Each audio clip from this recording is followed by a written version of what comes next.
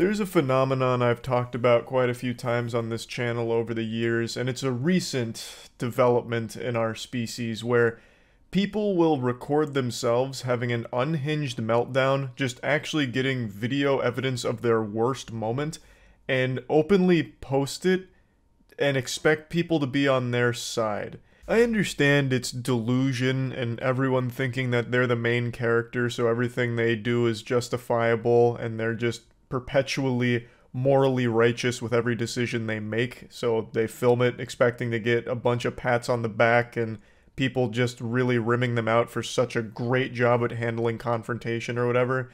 But it's just still so weird to me that this is so common. And that's of course what today's video is on. It's a woman who's having a conniption, just blowing a gasket, going ballistic at a man and his dog outside of their business. And she gets out her phone for that little recording buff. Tie your fucking dog up, you fucking piece of shit. What are you? Are you even white? You're not white, huh? What about your fucking country? You fucking dumb shit, like you just called me. Zoinks, Scoob. This one fell apart real quick. She only got one sentence out before immediately devolving into some racism. Dropping a "go back to your country" line. That's a 10-yard penalty right off the rip. I mean, that's a technical foul. Like, my God. And she's recording herself doing this. Supposedly to post on Facebook or somewhere, or maybe she's streaming it on Rumble, like God only knows. She is filming this moment herself for the cringe compilation, proudly, and then still going through with all of the stupid shit she's saying and is about to do. Now, the man is also filming her. This is another very common interaction in this day and age where one person's filming, so then to counterbalance it, the other person starts filming. It's kind of like in Dragon Ball Z when they have like the beam battle, the beam struggle, so like a Kamehameha wave mixing with like a Gallic gun or some shit, and it's like going back and forth. That's what it's like in modern day with confrontation, where two people start filming each other and it's this war of attrition for who's gonna break first or have a cancelable moment.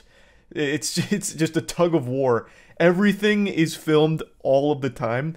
So all of these arguments usually don't even take place face to face anymore, even though it's in the real world. They'll immediately bring out their phone and argue with the phone that's looking at the person. So that's always kind of goofy. Now, in the words of the great Shrek, he said, "Public freakouts are like an onion. They have many layers." And that couldn't be more true for this video, because the lady here, I actually think, has a real reason to be upset. She's just going about the whole situation in the worst possible way. She's mad because the man and his dog are outside and the dog is not on a leash. And I think that's a very real complaint. I really think it's extremely irresponsible and shitty dog ownership to have your dog be unleashed in public. That's not only dangerous for the dog, where it could just run away, get hit by a car or something, but it's dangerous for everyone around you if your dog, you know, maybe goes after another dog, goes after a person, and the dog in this video is a pit bull. So that amplifies the danger of it even more so. Go tie your fucking dog up now, you piece of shit. Bring your dog inside. Tie him up. You cannot do that. You can't keep him out here. You're entertaining. Dude,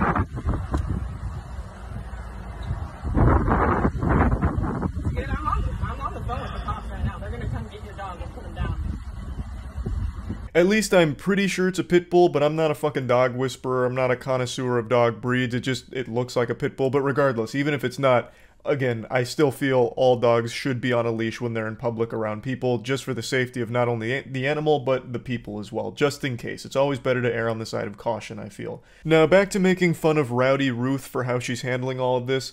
So instead of just asking him to put the dog on the leash or handling it in a different way, like maybe just going somewhere else away from the unleashed animal, she starts filming everything and escalating the whole problem and situation, now threatening to call the police to have the dog put down, which is fucking unhinged.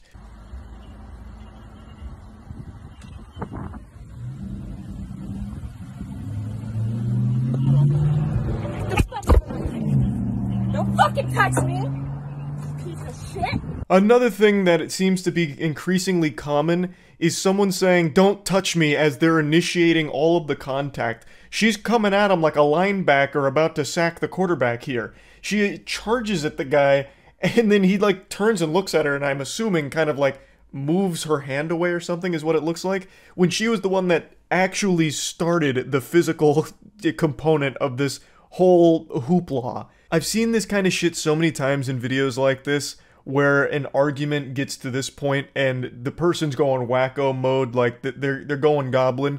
So they're like, don't touch me, as they're like charging at the person, or like stop filming me, as they're doing everything they can to be in the video. Like there was nothing physical happening here until she started it, and then gets mad at him for like defending himself's not even the right word, because he didn't even do that. I think all he did was just like move her hand away. If that. Like, I'm only assuming based on the way she responded to everything.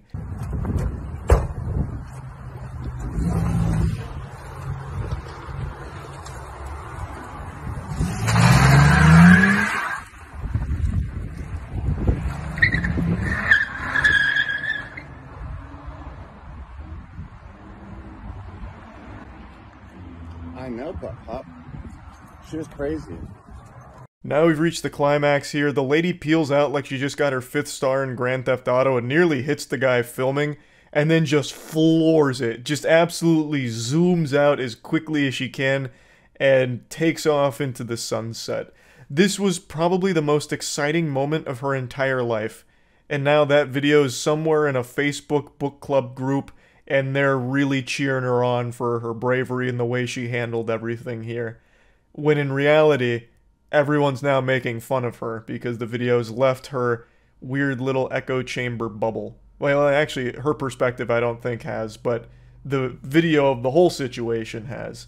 There's nothing particularly special about this video. These are a dime a dozen. There's millions of these uploaded every day. So what made me want to talk about this one in particular?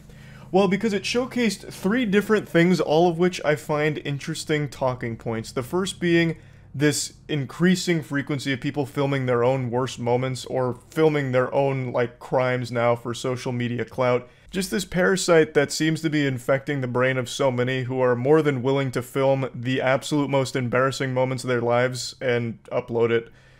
I don't know if she did or not, though, to be fair. I suppose it's very possible she had, like, a moment of self-reflection, a come-to-Jesus moment, some clarity, where she realized, holy shit, this is awful, and then deleted it on the spot. But, you know, the damage was done because he was filming it, so we still saw everything that happened.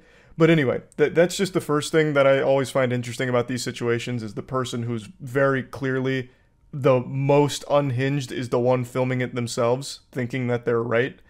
And then the second thing is dogs being off the leash.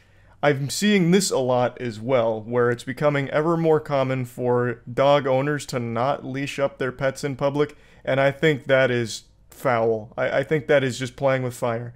I really do stand by firmly that every dog in public should be on a leash. No matter how well trained or how sweet and cute the dog is, it is better for everyone if you put the dog on the leash. That's just a PSA to everyone out there. And then the third thing is, the lady really did have a reason to be uncomfortable or upset, but then she went way too far and handled it horribly, getting racist out of nowhere, getting physical, and then taken off like she was in the Fast and Furious franchise.